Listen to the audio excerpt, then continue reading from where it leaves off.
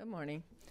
I'd like to welcome all of you to the Wilson Center and acknowledge the presence of many of our board members in our front row, especially the chairman of our board, Ambassador Joe Gildenhorn, his wife Alma Gildenhorn, Barry Jackson, Sandra Gerber, the vice chairman of our board, and his wife, and others and supporters of the Wilson Center. Also recognize Haleh Esfandiari, who directs our extraordinary Middle East program. And I'm looking for other staff, but let me just move on with this. Ehud Olmert came to Washington late last night. I'm sure this is his 1,000th visit, but he graces us by appearing today at an event moderated by Aaron Miller. And he will go on after this to some other of our friendly competitors, but he's coming here first. We note this. The subject of Middle East peace has been addressed here for years.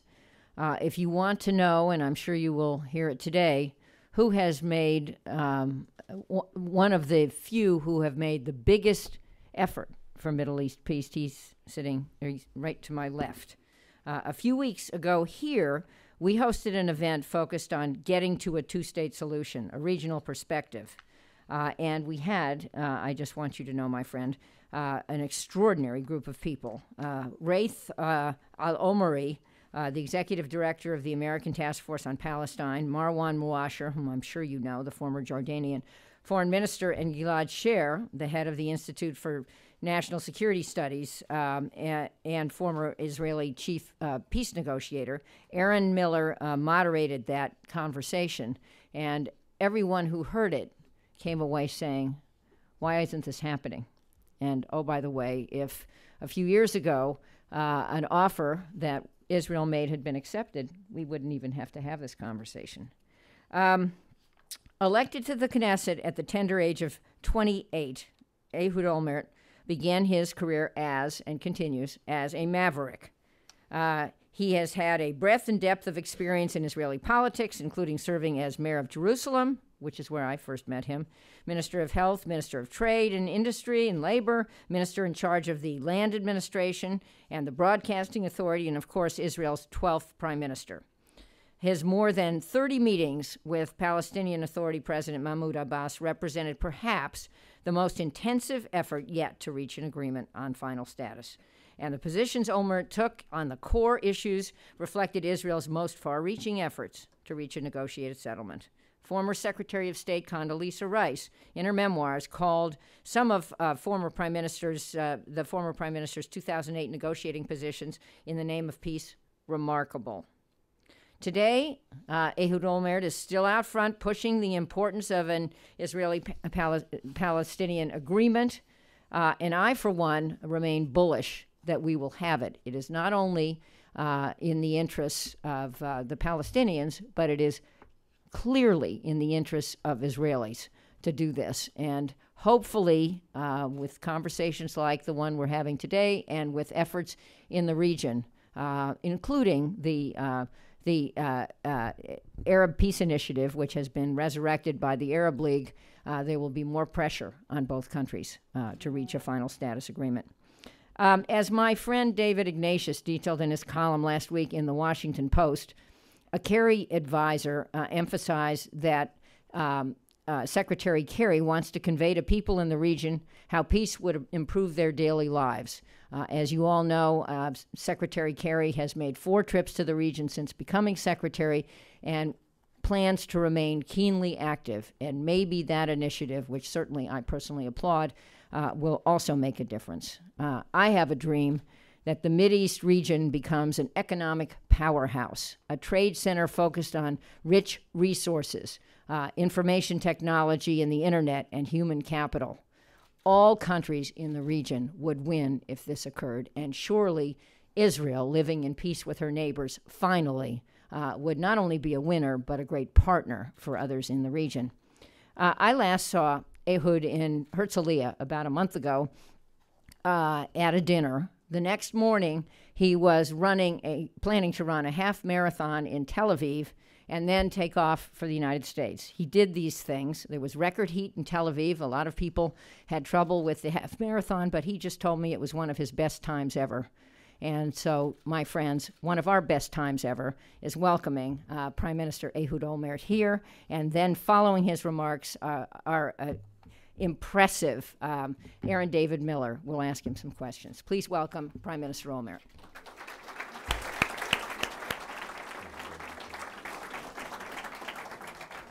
Thank you very much, Jane. Thank you very much for inviting me and providing me with this opportunity to be at this very prestigious institute. Distinguished board members, Ambassador Gildhorn, and all the guests sitting here, and of course my friend, Aaron David Miller, whose family I know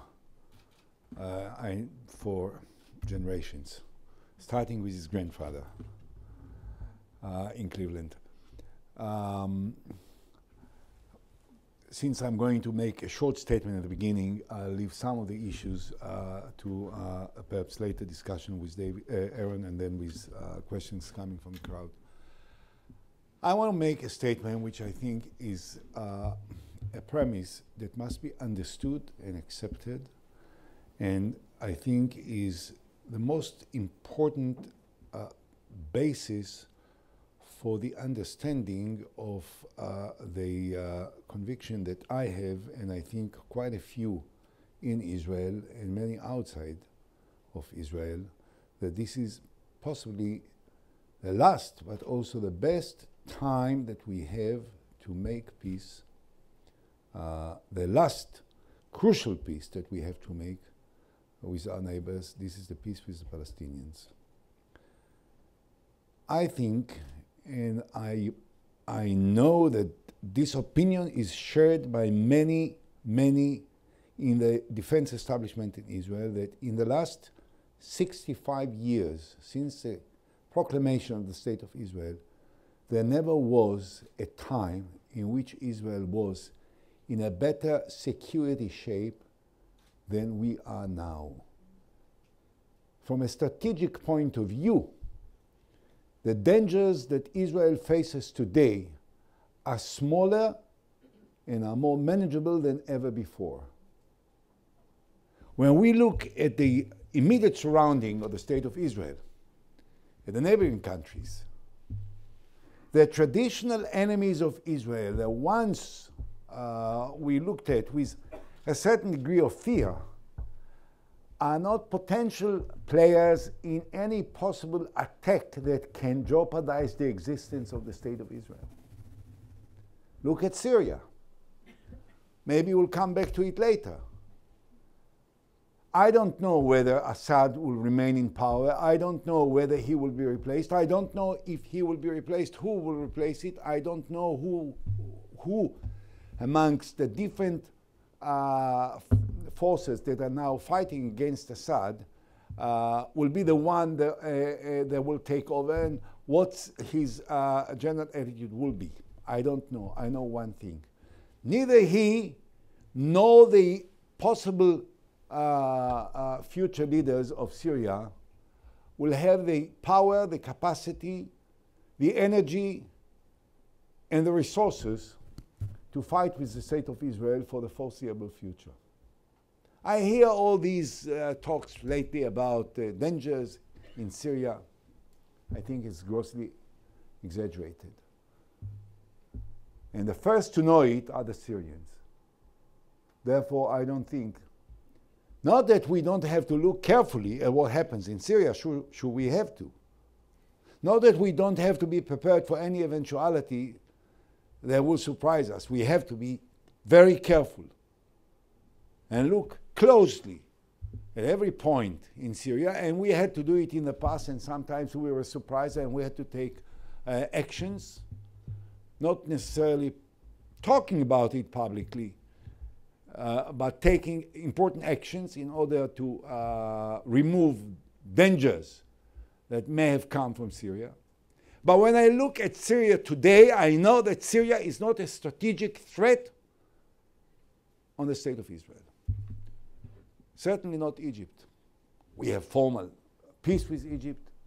We could have better relations with Egypt. Unfortunately, presently, with the Muslim Brothers leadership, it may take more time to find a new basis that will be established between us and them that will improve the daily contact between the two governments. But I think the Egyptians are very careful not to cross a line which may be dangerous, first for them, because they understand one thing which sometimes when you come to power you understand, and when you are in opposition, in a entirely non-democratic country you may not understand, that the responsibility for feeding 80 million people every day is far more important than entering into adventures that might end up with a terrible disaster for your own people and your own country.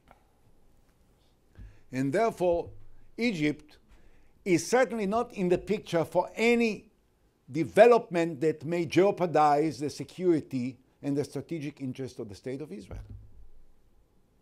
So where is the danger? There is one danger: Iran. Iran is a danger not to Israel alone. I was involved in dealing with this issue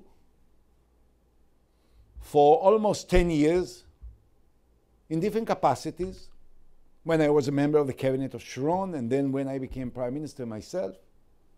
I think I'm familiar with the basic facts just as much as anyone else, any place.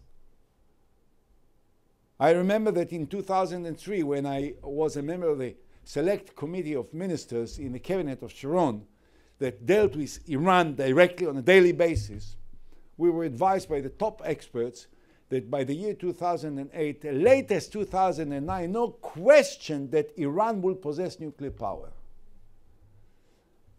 Well, we are now in the middle of 2013. They still don't possess it. I think that we have to very carefully look at it. I think that we have to take measures in order to prevent it. I think that we did take measures that were very harmful to the nuclear plans of Iran over the last few years, and I'm very proud that the government that I was leading was very active in many different ways that obviously are not to be discussed in details publicly, that certainly did not help the nuclear program of Iran. And I think that we were assisted by friendly nations, primarily by the United States of America, which for no good reason was blamed for not doing anything, which is not true. But I think, and I said it then, and I still think... I that the Wilson Center would host a war criminal such as yourself. Ehud, be sure that the international community will hold you accountable for your work. Elliot. What? In solidarity with the Palestinians, all of you can get called for sitting in this country. The only threat to Israel is Israel in itself. You're pushing the line farther and farther.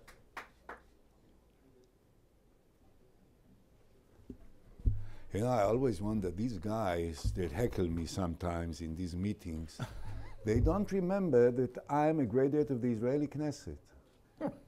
When someone has been 9 terms in the Israeli Knesset, do you think that one heckler can shake him off? I mean, let's take it seriously. We come from a democracy where such voices... Why did he leave? He should have stayed. Tell him that he can come back. I will not hold it against him. Anyway, I think that Iran is a problem. It's a serious problem. It's a serious problem for many countries.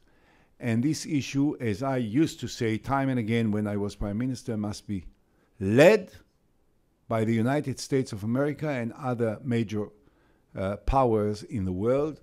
Because if Iran, hopefully not, and I'm certain it will not, reach the point where they possess nuclear power, it can change entirely not just the balance, but the stability, not only in our region, but maybe much further. And it can create turbulence and force other nations to possess nuclear powers, and this can create a danger. And I'm not certain that President Obama wants that the legacy that will be left after his second term as President of the United States will be a nuclear Iran. And therefore, while we have to see how America will react to this in the future and what the measures that America will take with others in order to realize what the President made as a commitment, but it still echoes in my ears what President Obama said, what Secretary of Defense Chuck Hagel said, what Secretary of State John Kerry said: Iran will not be nucleared. When the President and the two of the most powerful and important secretaries of the United States say in no unclear terms, in the most explicit manner, that Iran will not be nucleared, I assume that they know what they are talking about, and I take very seriously the impact of their commitment as the leaders of the Western world and the ones that ought to lead this campaign against Iran. Therefore, I made all these preliminary comments about the dangers basically to say that indeed I share entirely the analysis made by Secretary Kerry yesterday night when he said that this is the best time and maybe the last time for the State of Israel to engage in a serious dialogue in order to achieve peace with the Palestinians. This is the resisting your occupation. This is what us and the rest of the American people think of your peace process. To hell with you and your occupation. Free my people and free Palestine. We will never be silenced. He doesn't look like a Palestinian. he looks like an American. That's fine. Even Americans are allowed to protest. That's all right. We have some Israelis who do it the same way. But I think that this is the right time. There can be no better time. This is not only the right time, this is possibly, as Senator Kerry, Secretary Kerry said last night, may prove to be the last time that we can make an agreement with the Palestinians, and therefore I hope that both sides will take serious measures in order to participate in this process, and that the Americans and the American administration will move all the forces that are needed in order to support such a process between us and the Palestinians in the very near future. Thank you very much. So will we talk, We don't stand for this. You are wanted in several countries, and many of you do not know that. This doesn't even explain his war crimes, okay? Look into it. You're a murderer. Shame on Woodrow Wilson for inviting a war criminal. This is disgusting.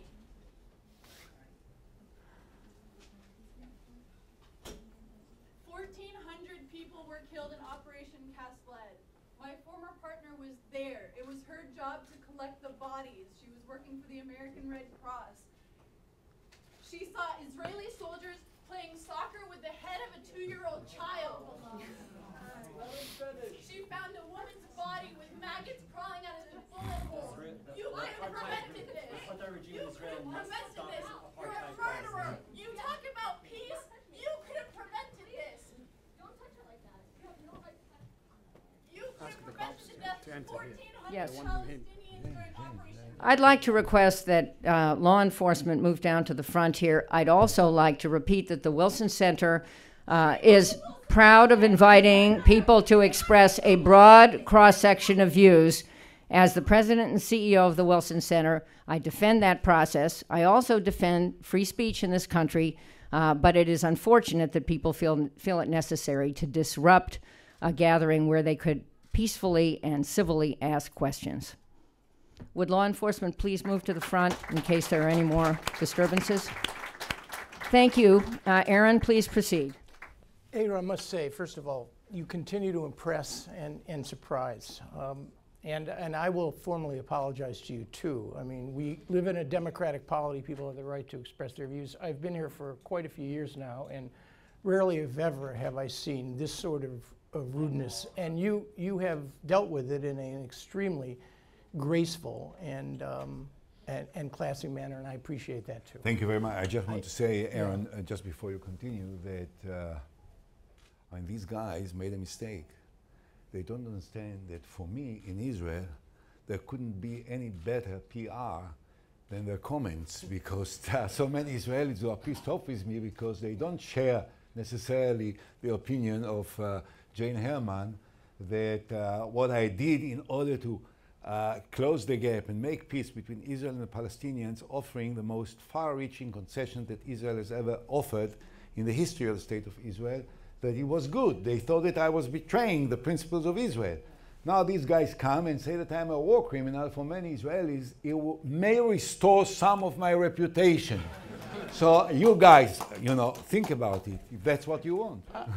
I really do want to get to questions from our guests, but I want to drill down in 3 areas. And let's start with the peace issue. You know, if you look at the history of peacemaking on the Israeli side, it really is a history of transformed hawks. It's really not a story of persistent doves. It's largely men who, as a consequence of changes on the ground and their own changing calculations, have reached out and responded. Begin, Rabin, Sharon in terms of withdrawal from Gaza.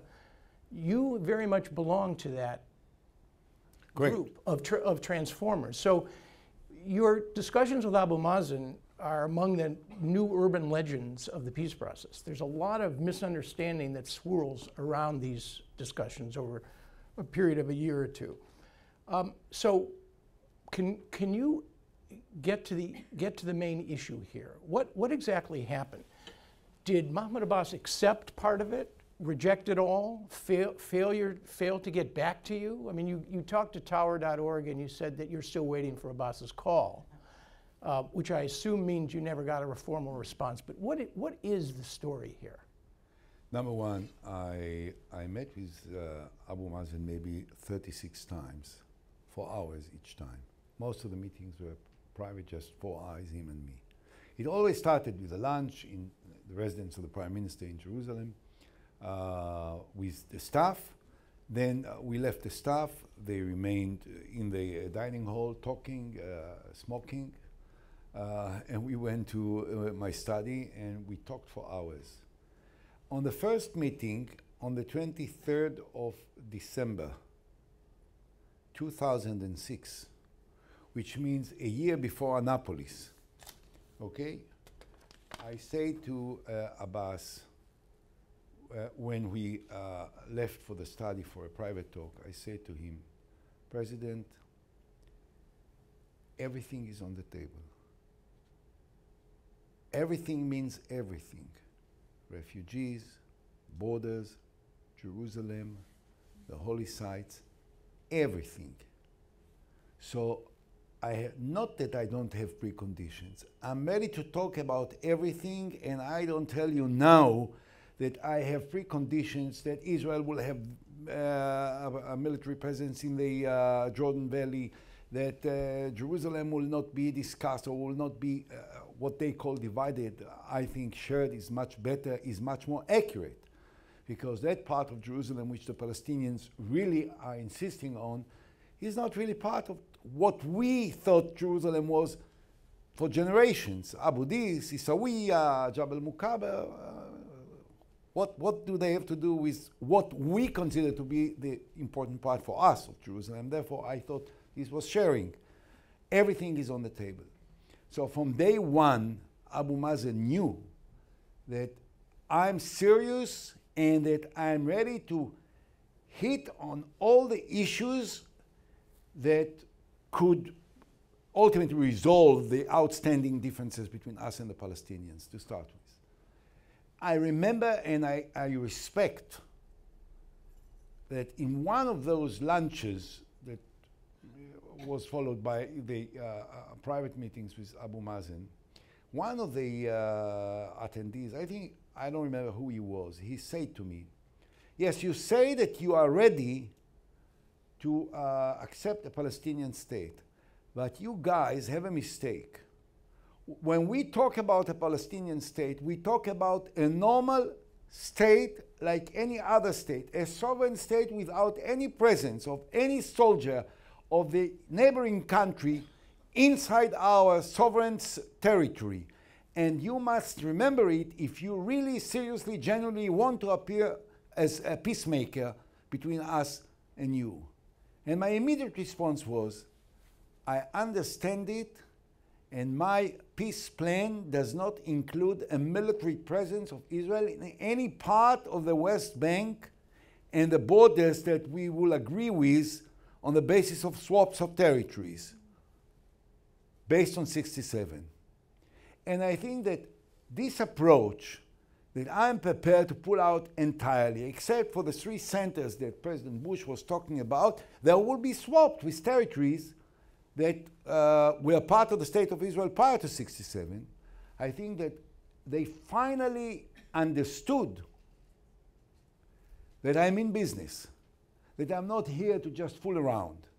And also, and I said it in Annapolis, but I said it before Annapolis, in the presence of Secretary Rice and the envoy to the Middle East, Tony Blair, former Prime Minister of Great Britain, of many of your congressmen, including Howard Berman. At that time, he was the chairman of the Foreign Relations Committee of the House, and others. I, for the first time, talk about the suffering of the Palestinian refugees and the fact that Israel is not indifferent to this suffering, and that I believe that within the context of an agreement and within the framework of the Arab Peace Initiative, the refugee issue ought to be dealt with and resolved. And I talked about also compensations which will be paid to all those that suffered from the wars between Israel and the Palestinians, including Jews, that suffered a lot. There were hundreds of thousands of Jews that were expelled from Arab Muslim countries because they were perceived to be affiliated and identified with the Jews that were fighting with the Arabs, and they also deserve compensation, but that there will be an arrangement with the support of the international community. In other words, I have addressed myself to all the issues. And finally, I have proposed Abu Mazen a comprehensive plan, including a map of the borders of the Palestinian state and the State of Israel, with the territorial swaps. And the territories which were part of the State of Israel prior to 67 were indicated very clearly on the map.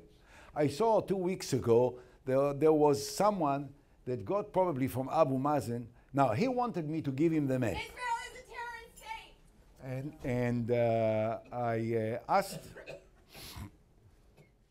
I asked Abu Mazen, if you'll sign on initials in this map, I'll give it to you. He asked me why. I said, I'll tell you, to be honest, President, I know that there is a danger which I can't afford to take. I'll give you the map. You'll take it home. You may come back, you may not. If you'll not come back, in 2 years' time, you'll come to another Israeli Prime Minister and you'll say, now, this I already had a long time ago. Now, if you want to start negotiations, let's start from here and move forward, and I don't want to be used. So if you sign it, you can take it. If not, tell me, what do you want me to do? This is the plan. I am ready to sign it right now. I didn't consult with anyone. I take upon myself the responsibility as Prime Minister of Israel to sign it right now. Sign it. And he said, well, it's very serious. It's very serious, but I'm not an expert on maps. So perhaps my map expert and your map expert will sit tomorrow morning and they will discuss it. Maybe we can sign it in 2-3 days. I said, President, take my word. In the next 50 years, there will be no prime minister in Israel that will offer you what I did. Take it now. Sign it. Let's make history. Let's go in 2 days' time to the UN Security Council. It was in September of 2008.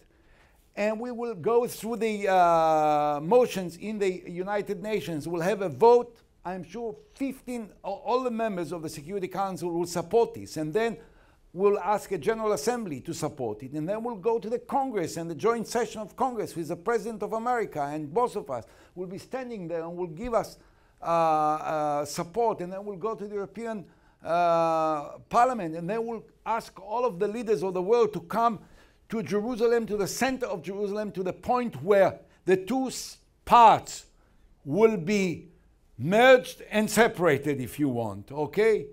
And they will say, this is the peace plan, this is what we need to do, and then I'll go for elections, you'll go for elections, and we'll win it. And he said, I need 2-3 more days, you know, they will sit tomorrow. We summoned to the room my political advisor, Shalom Turgeman, and Saib Arikat, who is the chief negotiator for the Palestinians. They say, tomorrow we meet and we will go with the experts of maps and so on and so forth. The next day, Saib Arikat called and he said, President, you know, we forgot yesterday that we have to be in Amman today, so let's postpone it for a week. I said, okay, a week is still a relevant time. They never came back to me. Now, it's true, they never said no. They said it was serious. And what is more important is that fundamentally, I think, based on what I heard from Abu Mazen time and again through all kinds of friends that went to see him and came to talk to me and vice versa, that fundamentally he understood that this is the shape of the deal. Now, that maybe there was still a room for a little fine-tuning which had to be made. But there were other reasons that influenced him. But he kept saying all the time, and he kept passing the message to me, don't ever say that I said no because I didn't say no. And that's precisely why I think that this is the time now that this plan will be brought back to center stage, because this is the only time in the history of the conflict and the negotiations between us and them that the Palestinian leader said that he doesn't reject something which was proposed by us as a real, genuine, serious basis for a conclusion of the conflict between us and them. Right. So the next logical question is, the current government of Israel is probably too divided to do what you say. The Palestinians are weak and under great pressure. So the obvious implication of what you're saying is that somebody should, in fact, use your baseline as a point of departure to begin a negotiation with active mediation to achieve an end of conflict, and with Arab state support, presumably, and American energy to drive the process. You might argue that now, in fact, is the time in order to achieve an agreement based largely on the parameters that you have accepted and Mahmoud Abbas has at least acquiesced in believing represent the shape of a solution. Is that fair? You can't speak for the Americans or the Arabs, but that's right. I can't speak for the Americans. I can't speak for the Palestinians. I think that I can't speak for the government of Israel. Perhaps I can speak for them less than I can speak for the others, for obvious reasons. I don't think that the Prime Minister is in a particular love with my opinion. It's not personal. It's not that we have any personal feud, but you know, he has a different policy, and this is well known. And unfortunately, this policy is not supported by me, and I think by the majority of the Israelis. By the majority of the Israelis, the fact is that the Likud and the Lieberman faction together received 31 votes, which means that they lost 25% of the political power in the last elections. This was a stunning defeat for their policy. And the only reason why Bibi is still prime minister is because there was no one that challenged him on that position for prime minister. No one of the others was, except maybe for Shelley Yachimowicz, but her candidacy, self-proclaimed candidacy, was never accepted by anyone to be very serious or very challenging. So, so I think that yes, Israel should have. This is my opinion, that Israel, not because of the Palestinians, not by, and even I would take one step further and say, I don't blame, I never did, nor will I do, Israel for not having peace with the Palestinians. I think we made terrible mistakes over the years. I am included. In previous times, before I was prime minister, in my different positions. But as you said, you know, at some point in life, when you take all these elements together and try to build up a comprehensive picture from this puzzle, you have to reach, if you want to be true to yourself, if what you say that you want peace is genuine, then sometimes you have to change your opinions, you have to change your positions. You have to admit that you made a mistake. I made mistakes. I never tried to excuse myself. I said I made mistakes. I admitted I was wrong. I misunderstood certain things which eventually I understood, and when I understood them, I drew the necessary inevitable conclusions, and at the end of the day, I proposed. One can say it was too late, but I became prime minister only in 2006. I wasn't prime minister before, but when I became prime minister, I was ready. And what I proposed is, as Jane said before, was the most far-reaching peace plan that was ever proposed by any prime minister in the history of the conflict between Israel and the Palestinians. So I think that we should adopt this now. But I think that the basic problem, the real basic problem that stays between us and the Palestinians is not an understanding about the nature of what will ultimately be the plan that will be accepted. I think that both sides understand that what I've proposed is it more or less, you know, with a very tiny fine-tuning that needs to be made of a fraction of a percent here or there, you know, of another little piece of territory in the swaps there as against another place. Tiny things, because the fundamental basic things of that Jerusalem is a capital of the Palestinians, and Jerusalem is certainly the capital of the Jewish people and the state of Israel, no question about it, but it's also shared with the Palestinians, that the borders are on the basis of 67, that the refugee issue will be resolved in an adequate manner within the framework of the Arab Peace Initiative. I repeat again, all the accusations that Israel ignored the Arab Peace Initiative are untrue. I said it in Annapolis. Everyone can read the speech. And I said it before in the Savant Forum in Jerusalem with the presence of Condi Rice and others, that Israel is prepared to negotiate the refugee issue within the framework of the Arab Peace Initiative. And I proposed specific ideas about how to do it. And we talked, and I said it will be part of the agreement about the suffering of the Palestinian people on the basis of, just on a human basis, as a result of the wars between us and them, as we will speak about the suffering of Jews over all these years as a result of these wars. And there's so many terrorist actions that were perpetrated against innocent civilians in the state of Israel, which killed thousands of innocent people, and so on and so forth. So all this was proposed. Now, so therefore I can't say that we are guilty of not having peace. I don't want to blame the Palestinians. I think that the Palestinians should also make clear that they are ready to conclude the dialogue on that basis. Now, if both countries will do it, then I think it will be easier for the Americans to use the energies of Secretary Kerry, and I admire his energies and his dedication, I have to say, and I have enormous respect for Secretary Kerry, for his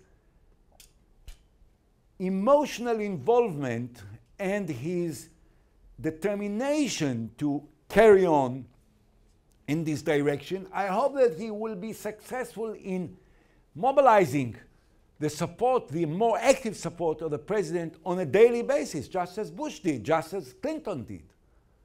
I don't think that there was one day in the presidency of Bill Clinton that he didn't deal with the Middle East. And I think that Bush spent a lot of time on these issues and was familiar with all the details. I think that President Obama must understand that the key to changing the Middle East and the key to bring more stability in the Arab countries which are now in a very shaky situation is an agreement between Israel and the Palestinians. And this is not a minor issue, this is a vital issue, not just for us, but equally for the Palestinians, for the Middle East, for other countries, and therefore for the national interest of the United States of America. And I hope that they will draw the necessary conclusions. Ehud, thank you very much. I think it's time. I have many more questions, but I will not ask them. To go to your questions. So let's start right here in the second row. There is a mic. Please identify yourself if you don't Yes. mind, okay? Thank you for reminding me of that. Yeah, I want to begin by. Could you identify yourself? My name is Banal Chivirige. I want to applaud. Banal. Banal Chivirige. I want to begin by applauding the former Prime Minister for being a peace activist. I really agree with you. We all need peace. And peace is a great notion that we all cherish. But I strongly believe that in our cherishing for peace and desiring to have peace, we must not lose who we are. On the question of Israel and Palestine, I see a situation where you seem to be saying like, Israel, if it means Israel losing who Israel is, they should do it for the sake of peace. And to me, that, for instance, specifically on the question of Jerusalem, from all sources, archaeological sources, and even present history, the question of Jerusalem not being the capital, purportedly, as today we all know, because many people are saying Jerusalem is not the capital of Israel. I think this is something that is very fundamental, that Israel must not seem to be losing out its heart simply because we are trying to say, oh, let us reach out to our brothers, the Palestinians. Thank you very much. Then question number two. Only one, because we were, but thank you very much, Ehud. Well, briefly, as you heard, I think that Jerusalem is and will always be the capital of the Jewish people. There is no question about it. It's obvious. I've never had any other idea, nor will I have in the future. Jerusalem is the capital of the Jewish people. The question is whether what is now defined as the city limit of Jerusalem is necessarily, all of it, is the part of Jerusalem which is of importance and of significance historically and in the future for the Jewish people. And that is about which I have a different opinion from some of my friends who say different things and think different things from what they say. Because when I ask everyone, tell me, do you really think that Jabal Muqaba has been the site for which Jews were praying for 2,000 years when they talked about returning back to Jerusalem? They all smile if they don't laugh. I ask if Shofat is the place that we all prayed for all our lives when we talked about returning to Zion, and they all laugh. So why is it important to have Israeli sovereignty over those neighborhoods which are fully inhabited only by Palestinians, which are not part of the historic part of Jerusalem? Why do they need to be part of the state of Israel if this is the barrier between peace and war forever? And I'm saying it as a former mayor of Jerusalem. I was 10 years mayor of Jerusalem, and Aaron was at that time the head of Seeds for Peace, which was located in the east side of Jerusalem, and he visited there every week, and he maybe lived in Israel for a long time, and he knows that I was a very tough fighter for what they call the United City of Jerusalem. And I reached a conclusion, to be true to myself only, that there are many parts of the city of Jerusalem which are not equal to other parts. And all these parts which are not equal in terms of the quality of life, in terms of the rights of the people, in terms of the daily living of these people, are the parts where Palestinians live. And I said probably the slogan of a united city is incompatible with the reality that we can create on ground. And this is not something that we can ignore for a long time. Therefore, I reached the conclusion that we have to keep the part of Jerusalem which is essential for us, and this is the capital, and then it will be recognized by the entire international community. My dear friends, let's not forget it. We said Bill Clinton was a great friend of Israel, George Bush was a great friend of Israel, Obama is a great friend of Israel. Did any of them ever recognize Jerusalem to be the capital of the state of Israel? West Jerusalem, not East Jerusalem. That part which was part of the state of Israel prior to 1967. Did they ever recognize it as the capital of the state of Israel, as they promised before elections, all of them? No. So I want to be practical. I want to come to the point where we can solve issues rather than continue arguing about it forever without solving the problems, and thus maybe creating a reality in which it will be impossible to make a solution that will maintain the democratic nature of the State of Israel and the Jewish nature of the State of Israel, which for me is essential, because my parents came from China in 1933 to live in the State of Israel as a Jewish and democratic state, and I don't want now that I will inherit to my grandchildren something which is entirely different. So, you know, in life you sometimes have to make compromises.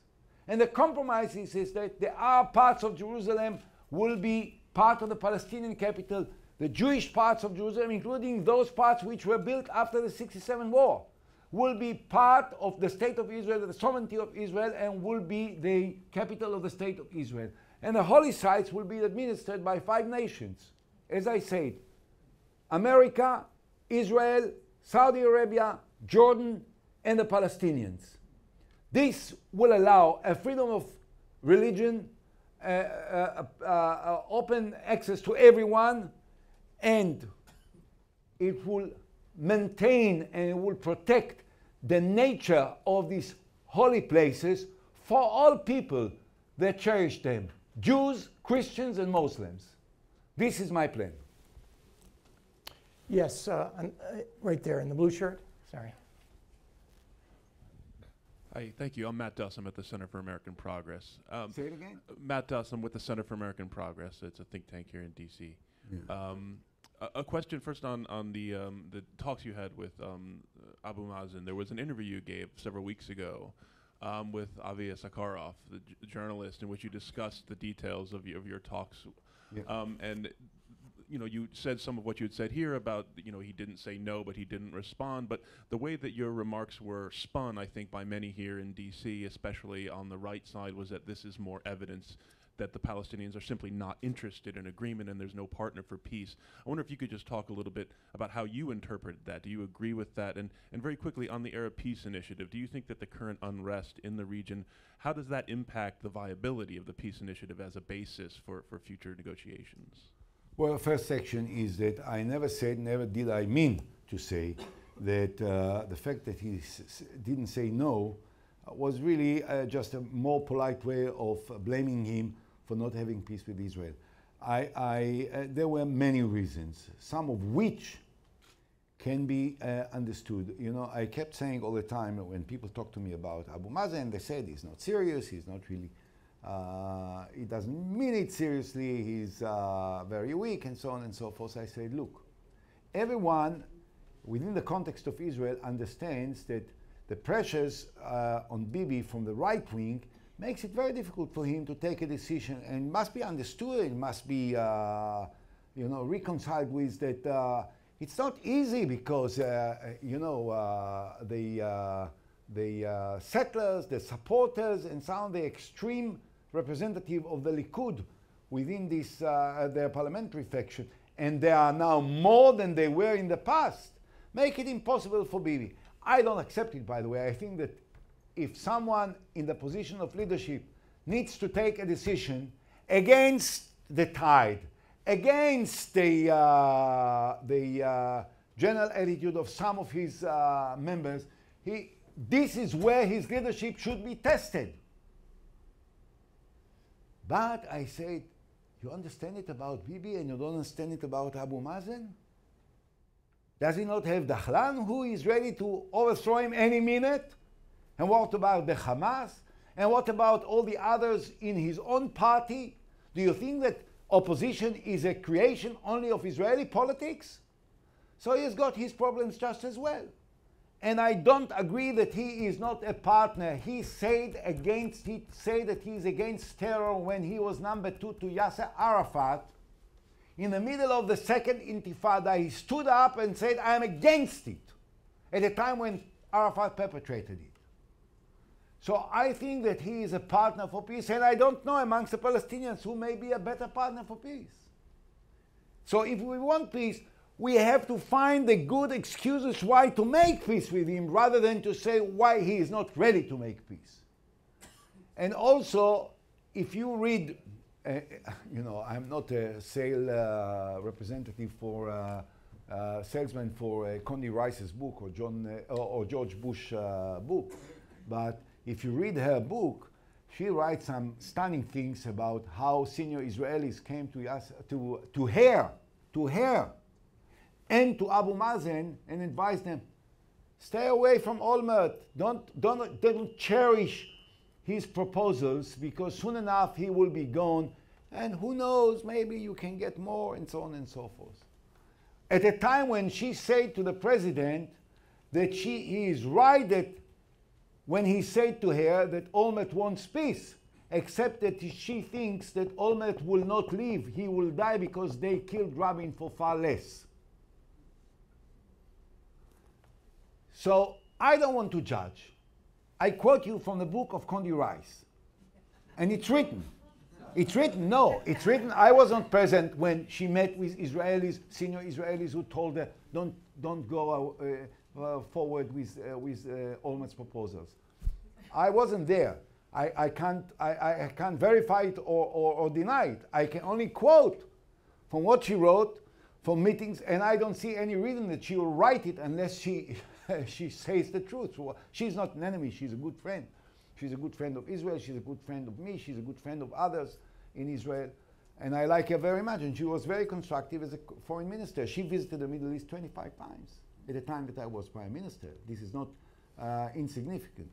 So I don't want to blame anyone. I don't want to blame ourselves, definitely. I don't want to blame the Palestinians, and I don't want to blame the Americans. I want that all these forces will understand the urgency that we are in, and that everything depends entirely on a breakthrough between us and the Palestinians, and that also refers to the Arab countries. I think that we can't afford to have for a long time this coolness in the relations between us and Egypt. Egypt is a partner. Egyptians' interests are to have very much better relations with Israel. For the time being, it's very psychologically, I can understand, it's tough for the Egyptians, Muslim brothers, who spoke like Hamas and like others suddenly to create the same kind of spirit of relations that we had with Mubarak. But it's something that must be dealt with. An agreement with the Palestinians will have an enormous impact on the ability of Israel to create a dialogue with all Arab countries, and it will also help to quieten down the unrest among some of them, which is now quite a major problem for many of them. I think Turkey should be a major power in helping Israel to create this kind of dialogue, and therefore I was in favor of a rapprochement with Turkey long ago. I said it publicly in Israel 3 years ago. We will apologize to Turkey. Don't worry. We will apologize to Turkey. The question is what we will pay until we apologize. If we'll apologize now, the price will be little. If we'll apologize 3 years from now, it will be much higher. And unfortunately, again, I was right. So. But still, I think that Turkey should play a major role, not because Turkey is ideal, not because I agree with everything that Erdogan said or that he does, not at all, because there is no alternative.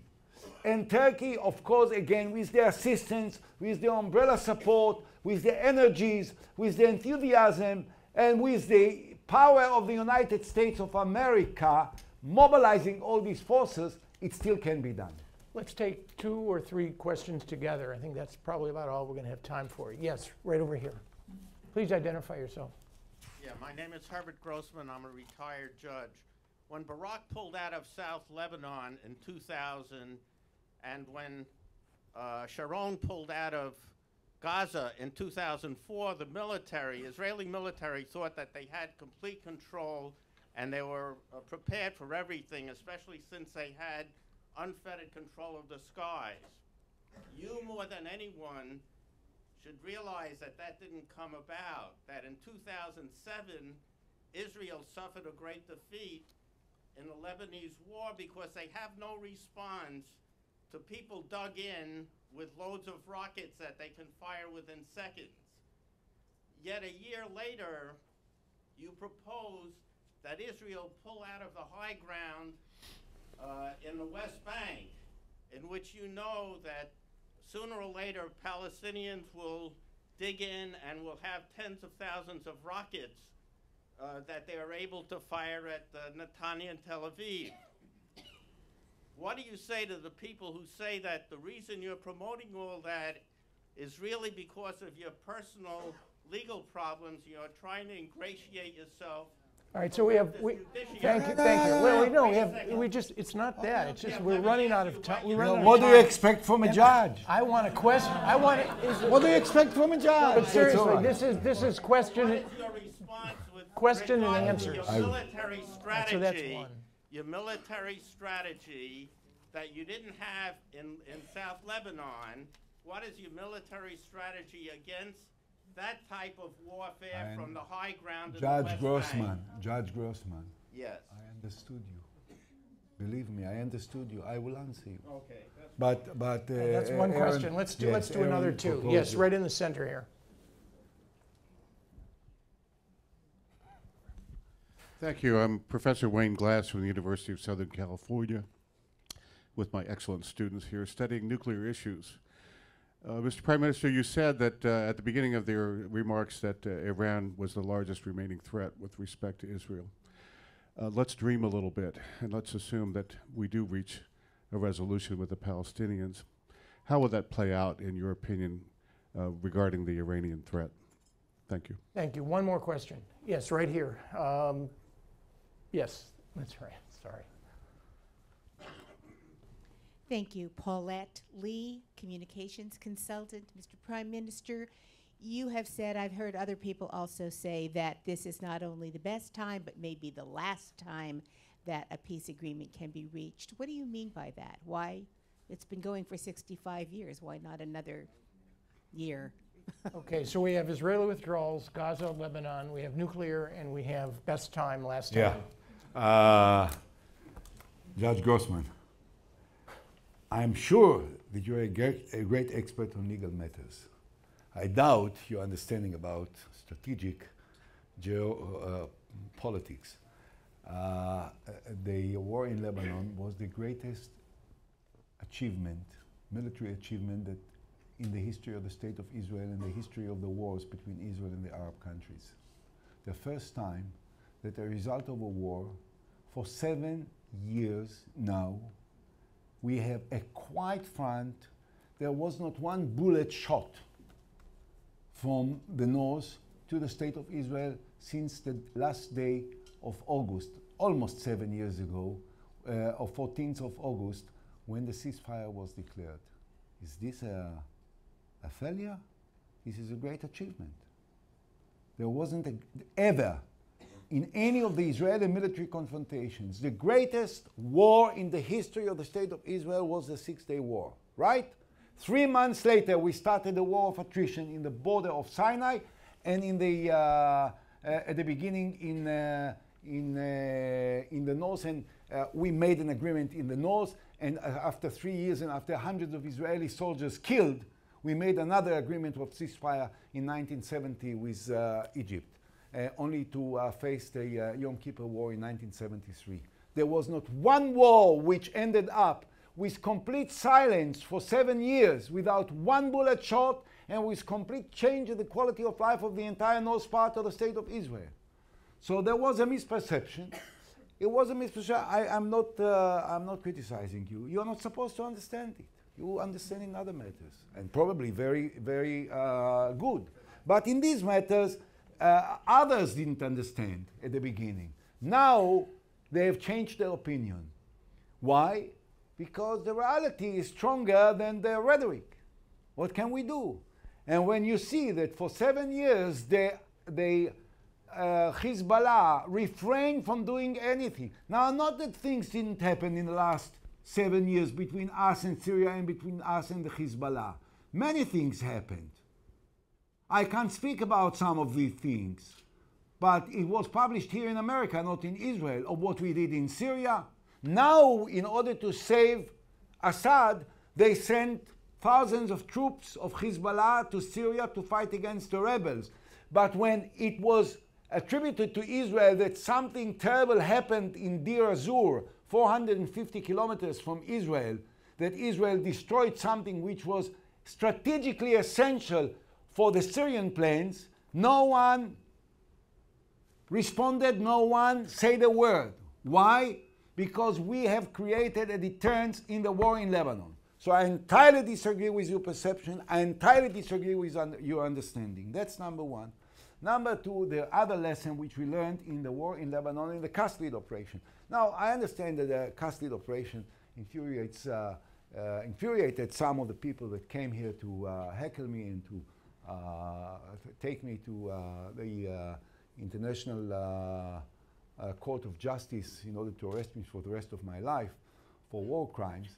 But I want to remind you that the Cast-Lead operation started only after thousands of rockets were shot at innocent Israelis in their homes in Ashkelon, in Beersheba, and in Ashdod, and in other places. 1 million Israelis were sitting for weeks in shelters. Now, I don't know, and I said it to world leaders who ever talked with me, that any country in the world, whether America or Great Britain or France or Germany or Italy or anyone else or Spain, would have sat quiet without responding when one of the cities would have been attacked by 20 missiles by another country or from another border, and they would have immediately responded in order to save the life of the citizens. This is a primary responsibility of every country, is to provide security for their people. But, and this is very important, and I urge all of you to remember it, particularly those who are experts in the international law. During the 33 days that we were responding to the attacks from Lebanon, there was not one time that there was any movement in the United Nations against the state of Israel, including by Arab countries. Not strange? No. You know why? Because Israel pulled out entirely from Lebanon, and we responded from within territories which the international community recognized to be part of the state of Israel.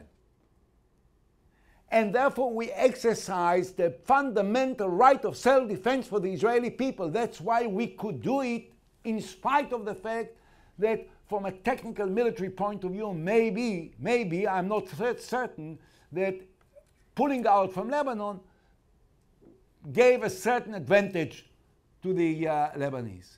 But the fact that we were out of Lebanon justified the Israeli reaction in the eyes of the international community, which is not insignificant. The same is for Cast-Lead operation. There was not one motion in the United Nations against Israel by any country. And at the end of Cast-Lead operation, may I remind you, all of the top leaders of Europe, with a notice of less than 24 hours, came to the residence of the Prime Minister of Israel, Gordon Brown, Sarkozy, Angela Merkel, Silvio Berlusconi, Topolanek, the leader of the EU, and Zapatero, Prime Minister of Spain, not the friendliest to Israel previously, And all of them, with about 12 foreign ministers of other countries, stood up in front of the televisions and said Israel had a right to defend itself. You know why? Because we did it from within boundaries which were recognized by the international community to be ours. Now, it's true. Do you think that the Palestinians can't shoot rockets if they want today on Netanya and Kfar Saba and Tel Aviv? The distance between the territories which are now controlled by them and these places, given the range of the rockets that they have, they can shoot anytime they want. So if the range of rockets that the Palestinians may possess is the criterion by which we will judge which borders we need to have, then we will have to go up to Iraq maybe. Is this the solution? I'll tell you what. A terror is a serious danger, and I may assume that even after the end of all the conflict and the signing of peace treaty, there will still be terror here and there. Israel is strong enough to deal with it. It's much better to deal with it than to be isolated entirely in the international community for being perceived as occupiers of territories and of a country which denies the fundamental human and political rights of few million Palestinian people. I don't want to live in such a country. Now, this is one thing. You can choose one, either the nuclear issue or the best. Well, I'll make it short. I'll make it short. I don't think that the Palestinian problem, there is a resolution, Professor. I actually met yesterday afternoon someone who studies political science in the University of South California. He was in New York in one of my lectures, so maybe he's your pupil, I don't know. I don't think that it will resolve the issue, that the resolution of the conflict between us and Palestinians will remove the Iranian threat from the agenda. It can create a much better atmosphere amongst many of the other Arab countries. It may help create a much stronger united front of moderate Arab countries which sympathize entirely with the Israeli attitude, which are as opposed to the Iranian nuclear plan just as we are, but which are weak and which are a little bit scared of the divisions amongst themselves and of the emergence of radical forces there, and therefore they hide their real attitude. If there will be a breakthrough between Israel and the Palestinians, it may help create a much stronger united front of the moderate Arab countries together with Israel, together with America and Great Britain, France and Germany and others, in order to deal with Iran in a very effective manner. And I think that for this we still have the time. Now, what we may not have time for is to divide, to separate from the Palestinians before it's too late. Because how long do you think Israel can keep 4 million or 5 million or 6 million or one day 9 million Palestinians without voting rights? 46 years already they live under the leadership, under the control of the State of Israel, without having the fundamental human rights and political rights that everyone wants to exercise. Now, what does it mean to have a Palestinian state if the Palestinian residents and citizens are not allowed to decide for themselves what they are doing? And this can be only if there will be separation. But there may come a time, and it's not too long, that the Palestinians will say, you know what? We don't want to divide the land. We only want one person, one vote. When this will come, we'll be in great trouble. And you know what? At least I can say that in December of 2003, prior to the decision of Arik Sharon for disengagement, I made this statement on the grave of David Ben-Gurion, and it started the process that ended up with the disengagement. Now I think that we have to repeat it in order to bring this process into a conclusion by a peace treaty between Israel and the Palestinians. Ehud, I must say, I'm sorry for the disruptions, but I have to say they were trumped, frankly, in an amazing way. Number one, by your patience, but even more impressive than that, in my view. And I've worked with many Israeli prime ministers, all kinds of parties, by one other thing, by your clarity, and your honesty. It is so hard for leaders to look in a mirror and understand that when you want to make a change, frankly, the place to start is with yourself. And the fact is, it's really quite stunning. And you honor and grace the Wilson Center with your presence. Please join me in thanking you. Thank you very much. Thank and you. one additional point, can you remain seated until the Prime Minister departs, which will only take 30 seconds. Jane? Thank you very much. I was really honored to have had this opportunity to be a guest at the Woodrow Wilson Institute. And thank you, Jane, very much, and you, Aaron, for inviting me. And thank you for your patience. And I only regret that those who oppose me didn't have the courage to remain in this place and listen to me. Okay, you want to heckle me? Heckle me. You want to yell at me? Yell at me. You want to think that I'm a criminal? This is legitimate. But stay in and listen to me. Maybe I will even convince you. Thank you. Can we do it out there?